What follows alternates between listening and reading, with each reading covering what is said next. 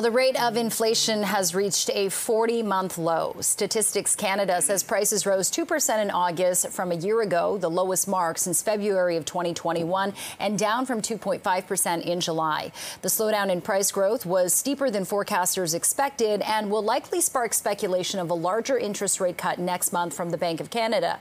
Governor Tiff Macklem recently signaled that the central bank is ready to deliver larger interest rate cuts if inflation or the economy slow by more than expected.